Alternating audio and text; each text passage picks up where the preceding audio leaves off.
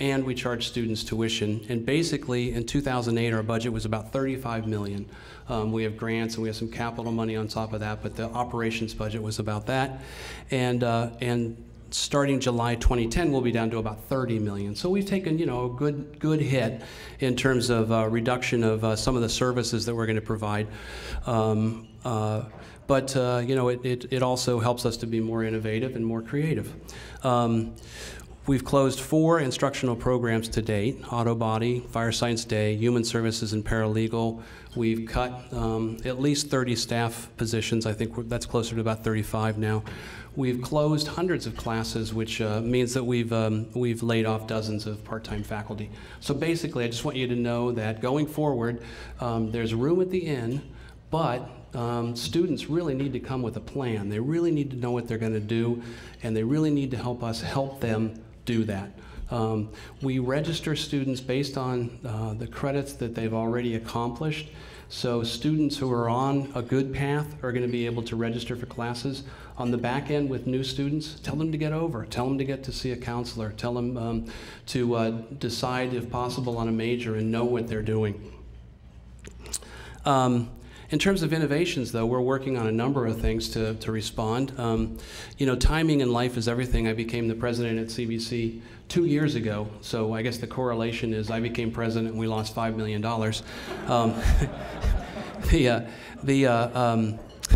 But we are working on some innovative kind of things because, you know, you take a job like this because you want to grow things. You don't want to, you know, manage decline. But we have a couple of really great models over there. We have a Center for Laboratory Science, which is a joint venture between an analytical chemistry group, R.J. Lee, and the college. We built space for them to spec, and they lease back from us. Our students are interns for them, et cetera. And we also have creative marketing consultants, which Gene Holland has set up in his marketing program as an actual company. And every year they work with tons of clients. So we're continuing some of those ideas. For example, the Innovation Institute is an initiative we're working with Pay Plus Benefits, John Heaton's company, and we've using an innovation methodology developed by IDEO in San Francisco, have had several classes where students redesign different kinds of products for companies around here. It's been enormously successful. Our first one was with Thai Light, and the student group worked on a redesign of one of their wheelchairs, and we presented it to Thai Light, and they liked some of the ideas. Our nuclear technology program, I think this is a go-forward kind of model. We started a program this past fall without any state money whatsoever. We put together a coalition of the willing. We got cash, we got equipment, we got instruction. We have 41 students in the program. We started a Leadership Fellows program with a guy by the name of Doug Crandall. I think he's spoken to this group.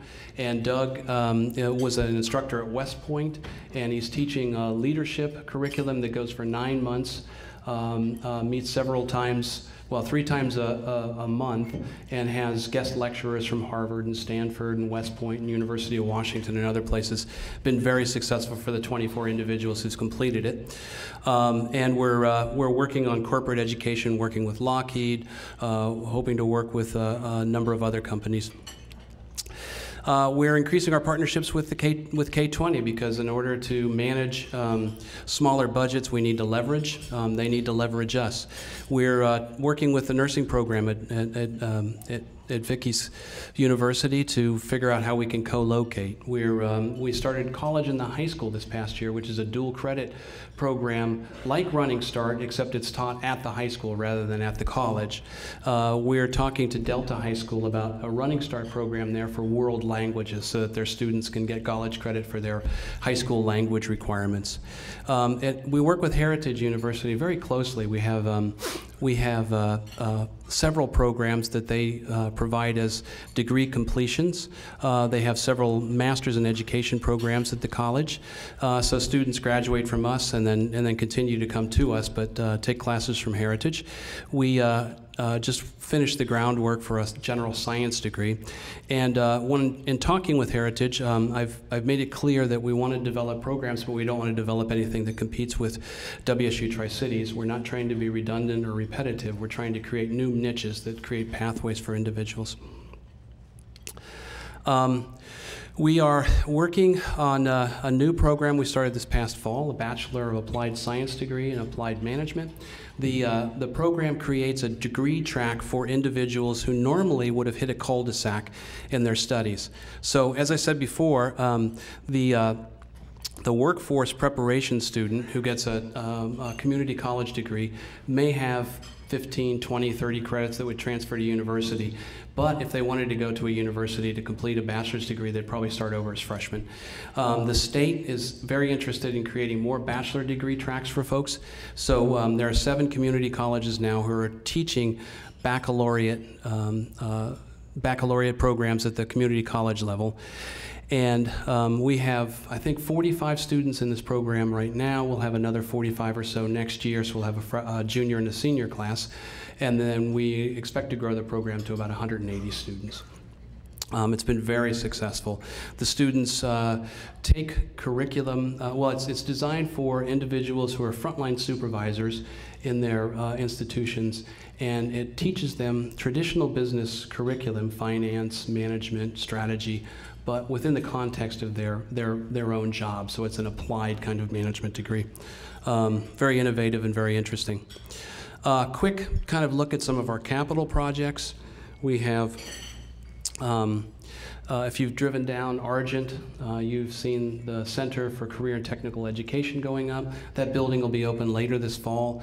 It'll be about 80,000 square feet, gold LEED standard building, lots of natural lighting, just a beautiful facility where we'll place our trades programs like welding technology and automotive and manufacturing technology, as well as nuclear technology. There's also shell space for future program development because we hope to create energy education as a major thrust going forward, since that's going to be a huge part of the economy. You can see big bays, lots of great natural lighting, great building. Actually, that should be 2013 because we've been delayed on the project. We're going to build a new social sciences and world languages building. It'll be a 2-story structure, about 40,000 square feet. We will submit in the winter again a proposal for a new fine and performing arts facility. The regional PFD, I hope, will be interested in this if we can get some funding from the state. Maybe we can do a match program. The idea here would be to build a theater of 1,500 to 2,000 seats that CBC would manage. We would manage the box office and all the technical stage stuff, et cetera, for the community. But it would create a first-class venue for musical and theatrical performances. This is one that's near and dear to my heart. We have an observatory, and we want to go to phase 2 and build a planetarium. The planetarium, we're exploring funding options right now. But this would give an IMAX-like experience for lots of different kinds of things besides astronomy. It'll be a great educational tool for the college, but what we really want to use it for doubly is as an outreach tool. This is a STEM kind of area of the country. Our future is going to be in science, technology, engineering, mathematics, and medicine in a big way, and we need to get more and more of our students interested in science. And if you talk to an adult who's been to a planetarium as a child, they'll say, "Oh yeah, I remember that," and they'll have very precise memories because it's such a powerful experience, and we want to provide that for our youth. We can get this built for just a couple of $1 million, which in this environment is kind of tough, but we're working on it. And that's about it. I wanted to close with just 4 stories of community college students, so you kind of get a flavor of the people we work with. I highlighted these individuals at our graduation last Friday night. The first person, Jessica Castro, she graduated from Connell High School and Columbia Basin College with a 3.93 or something like that GPA. She's a National Honor Society student. She is a member of the All-Washington academic team. She's transferring to Gonzaga University and is on scholarship and will be studying psychology. Another individual, AJ Spaniel, graduated on Friday night. That's my alarm to tell me that I've got one minute left. I did not want to cut into Vicky's time. AJ was sent by WECO, a local company to work on a welding job in the Marshall Islands. Did such a great job with them that they want to build their plan for his employment around his going to our bachelor's program. So he's going to be continuing the fall to work on a bachelor's degree.